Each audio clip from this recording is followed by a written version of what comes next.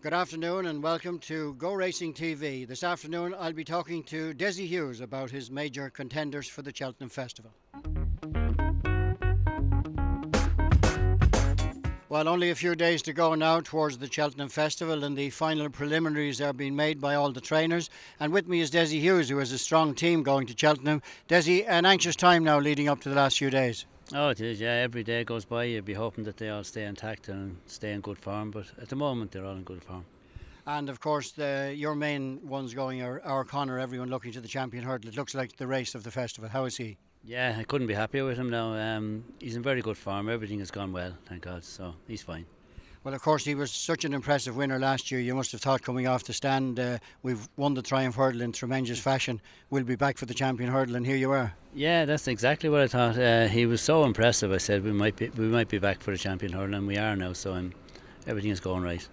So he's only had the two runs, and he's obviously going from strength to strength. You had the Hurricane Fly and jet ski and all those races at Leopardstown. Not an awful lot between them. No, it doesn't. No, the second day he ran, he showed. He was never in a battle as a 4-year-old. He won his 4 hurdle races on the bridle, really. He never had to fight. The first day he ran, he just needed to run. The second day he ran, he showed he had a bit of guts, and that's what I needed to see anyway. I think he just probably needed another run. So your plan from last year now should be just coming to absolute fruition on the day. Yeah, exactly, yeah. Now, I suppose you're very pleased by the fact that Captain Seaby has been declared, because an awful lot of people were wondering what sort of a race it might turn out to be. Him in the field, I think, guarantees a pace. Yeah, well, I hope that's the reason they confirmed him, that he's to make the run for jet ski. If he does, it'll be a true run race, and I think we want a true run race. Well, it's a fascinating race to be involved in, and you've also declared Lyrene Legend for the Gold Cup. It's a non-vintage race, so you're very much entitled to run your horse. Yeah, he's not too far off them. Both days he ran, he don't need to cup the 2 runs either this year now because of one thing and another.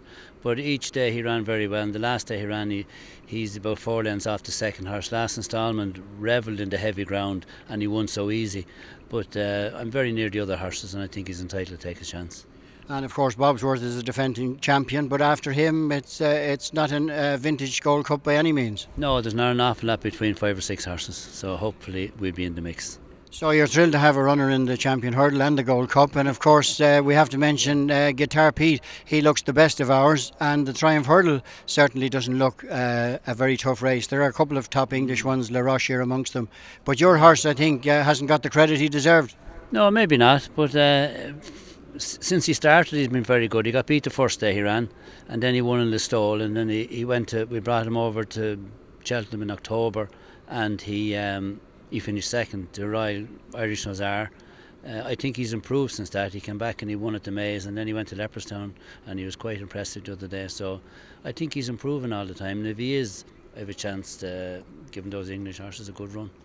So some nice horses going, Dessie. We wish you the very best of luck, and great to see you bring over your horses yourself and see you in good form as well. Yeah. Thank you, Des. Thank you.